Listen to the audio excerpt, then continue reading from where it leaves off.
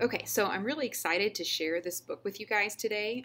This is one that I actually experienced first via the audiobook version. So if you have the chance to listen to this title on the audio version, please do so. The audiobook is amazing. The narrator does an amazing job. The accents are wonderful. There's sound effects. The pacing was perfect. A really enjoyable listening experience. So the book I want to talk to you about today is Kingdom of the Wicked by Kerri Maniscalco. You might recognize this author's name from her Stalking Jack the Ripper series, which is another amazing mystery series, kind of set, during, the Victorian era. But this one is different because it has more of a fantasy element. I'll admit I'm kind of a sucker for fantasy books. Those are my favorite. So Kingdom of the Wicked is set during the 1800s in Sicily, and it focuses on two twin sisters who are witches.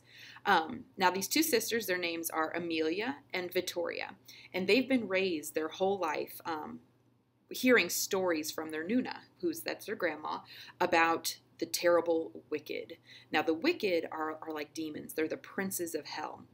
And according to their Nuna, they want nothing more than to break into their realm, wreak havoc on the world, kill witches, and basically bring about the end of the world as we know it.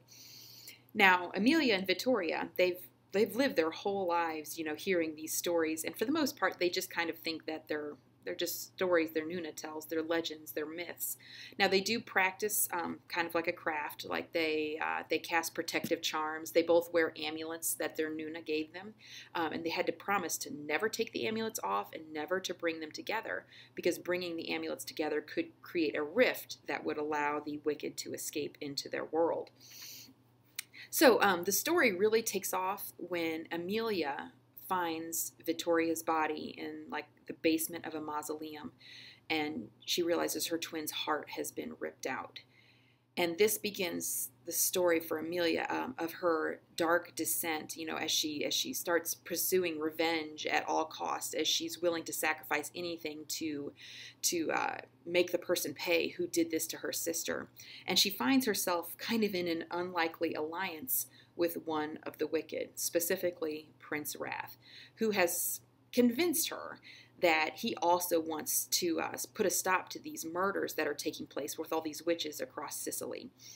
So if you like stories that are that they're packed full of mystery, that have these dark elements to it, that are a bit of a descent for the hero, as they kind of turn into maybe kind of more of a morally gray character.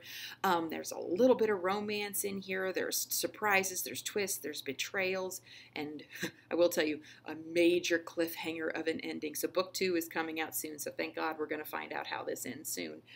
So if you like all of these elements, if you like spooky kinds of stories, this is going to be the read for you. So check out Kingdom of the Wicked by Kerri Maniscalco.